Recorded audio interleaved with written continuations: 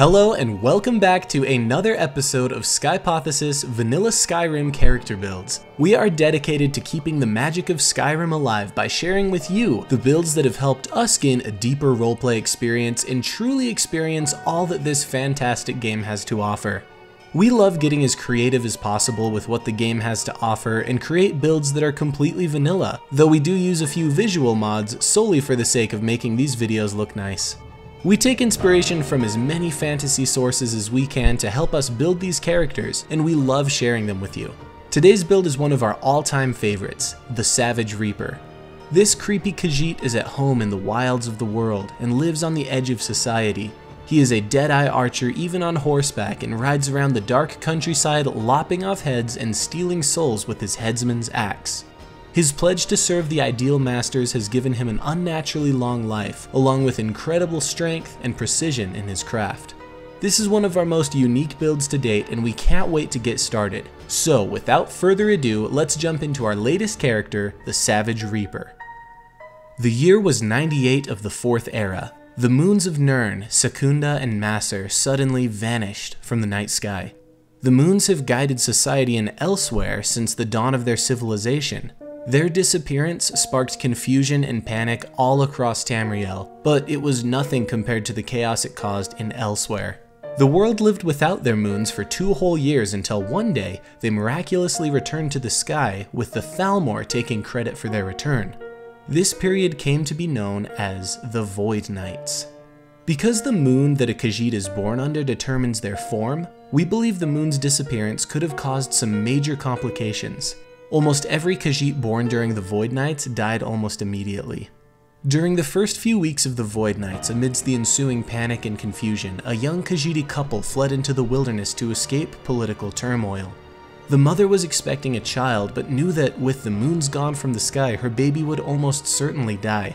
With only a few weeks before the baby was to be delivered, the couple sought out healers, witch doctors, and even a coven of necromancers in hopes that they might be able to help their child live. Finally, after almost giving up in despair, a wizard shaman living in an old tower on the outskirts of Rimmon offered them hope. "I can make you no promises myself," he said, leading them into one of the tower's dark rooms, "but they might." He closed the door. The room was empty, save a single box in the center. Upon approaching the box, a single soul gem rose up into the room, glowing and pulsing with unnatural life. An ideal master spoke to them personally, and a deal was made. They would harvest souls and send them to the soul cairn, and in return, the ideal masters would bless their child with life. The deal was made. He was born completely healthy, though with pale white fur and glossed over eyes. They spent the next 2 years as wandering reapers, killing and harvesting souls to keep their son alive. Even after the moons returned to the sky, they continued their savage way of life in the wilderness, on an endless moonlit quest to appease their new masters, and in turn keep their son alive. Eventually, the Savage Reaper's parents died of old age. He would now have to rely solely on his own efforts to harvest souls for the ideal masters and receive their blessing of life. He forged his own path ahead, riding horseback through the night, cursed to live the only life he knew, the life of a Savage Reaper. The roleplay begins when the Savage Reaper is caught at the border of Helgen. Skyrim was the last country he hadn't visited in his 100 long years of life. Whispers of ancient threats returning to the world drew him there, along with a feeling that there were powerful souls to be harvested.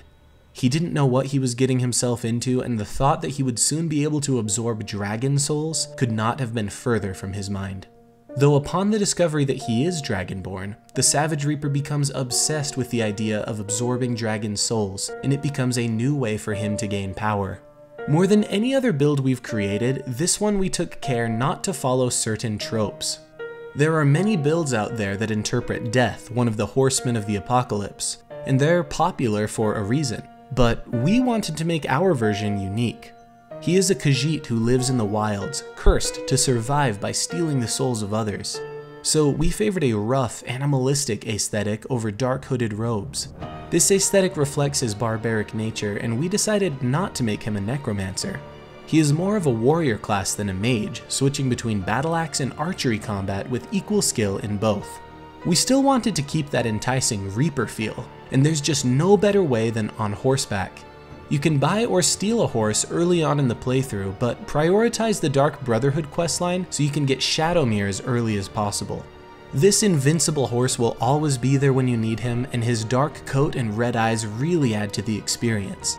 Inside dungeons you will play as a sneak archer or an open combat battle axe wielder, but outside in the wilds you should always prioritize horseback combat.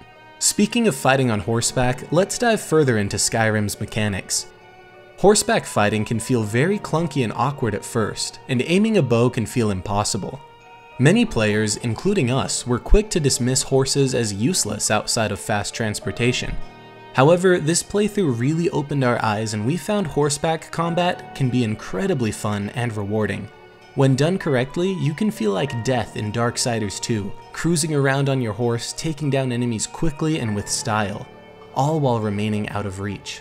We have a few basic maneuvers that have made horseback combat fun and effective that we are going to showcase in this build. The first basic maneuver you'll want to get used to is the figure 8. This is the most natural and effective method when fighting large, powerful enemies such as dragons and giants. You're able to charge in and get 1 or 2 good strikes before evading when your enemy can react. Making a figure 8 shape tends to be more effective than a small circle due to the difficulty Skyrim horses have in making sharp turns. Next up is horseback archery, made possible by taking both perks in steady hand in the archery tree. While mounted, you're able to move quickly in one direction while having about a 270-degree range of motion to fire off a shot. This provides you with a crazy amount of flexibility to get the right shot, and your speed will always keep you out of range from your enemies. Both perks in steady hand allows you the necessary time to aim. Without these perks, horseback archery is significantly more difficult. We found it best to make a really wide circle around enemies, avoiding sharp turns. It's also important to note that you should always sheath your weapon manually before slowing down and dismounting. This saves about a full second of time in dismounting and can make a big difference in the heat of battle.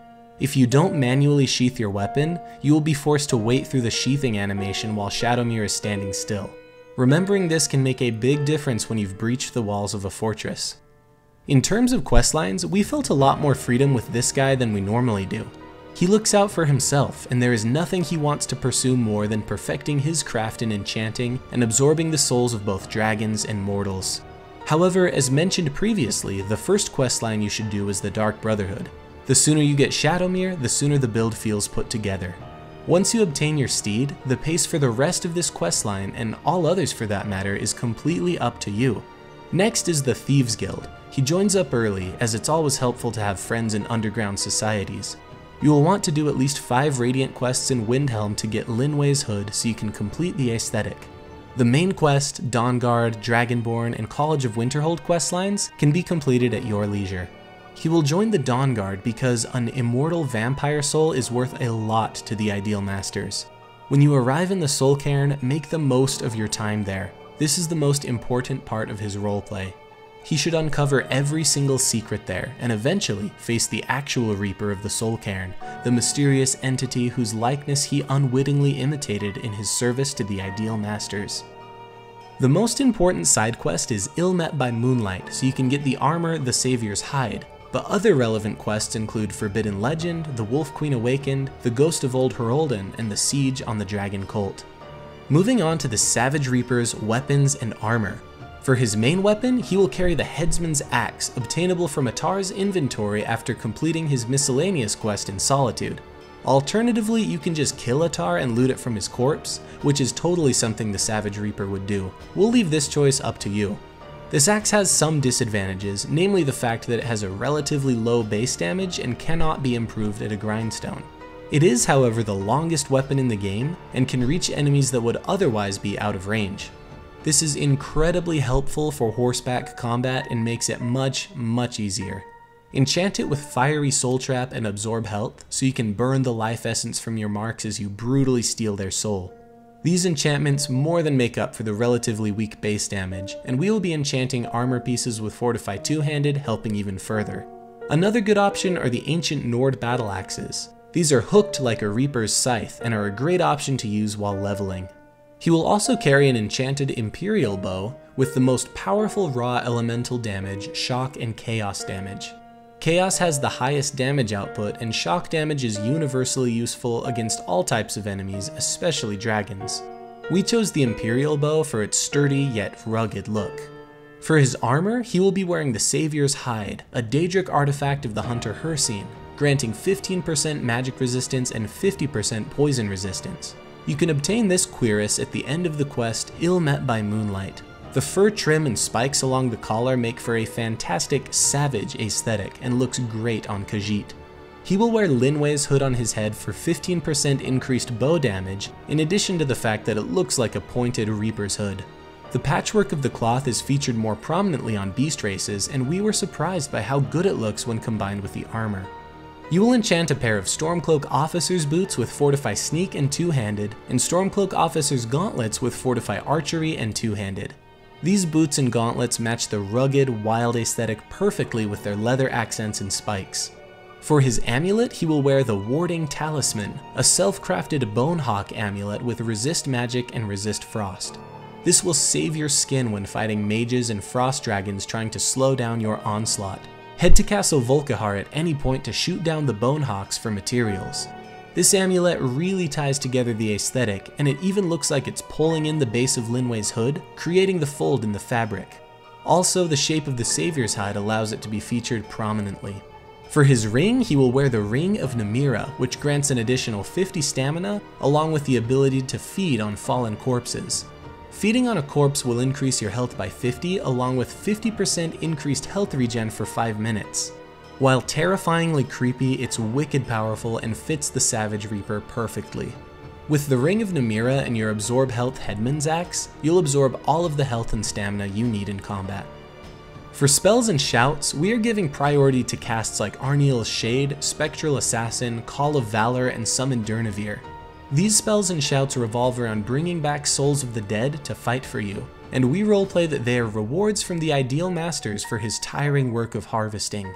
Keep in mind that Durnavir is a super unique dragon. He can be summoned indoors, in Sovngarde, and even in Apocrypha.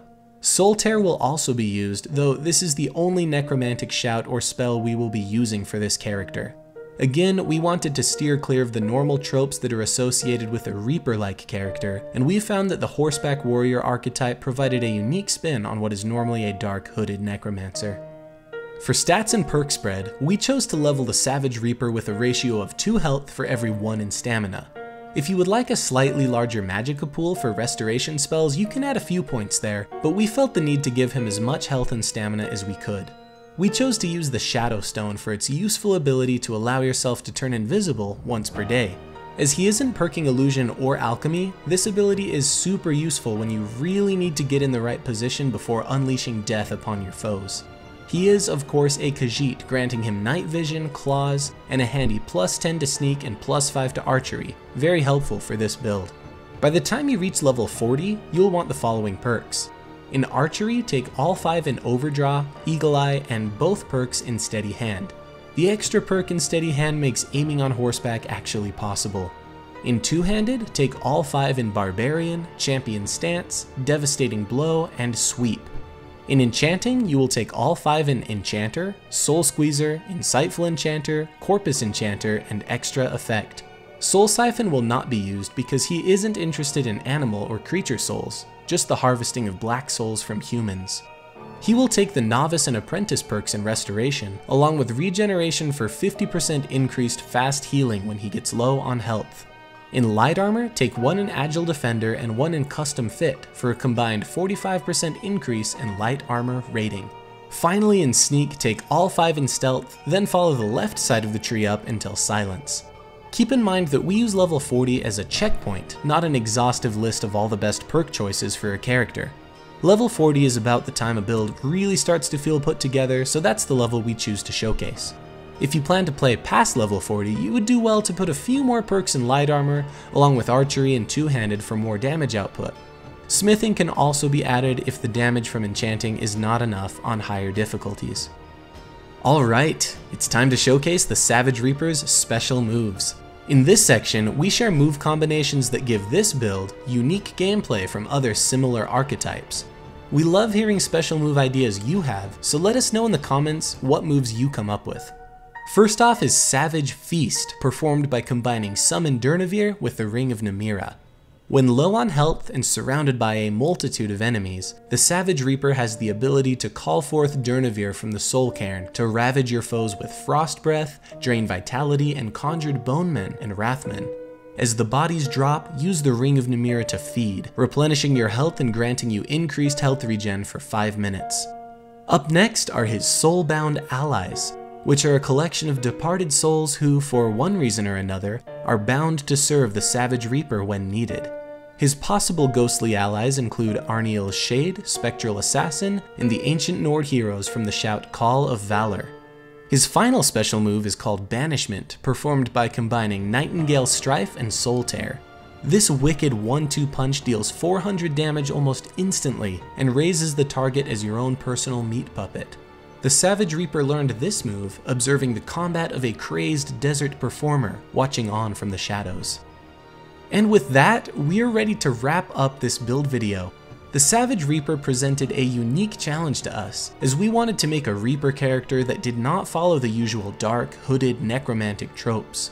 The end result was an incredibly fun to play Khajiit, with a very interesting backstory and playstyle. We've had so much fun with this build, and it has definitely become one of our all-time favorites. We hope you enjoyed the video and have an even better time playing as the Savage Reaper.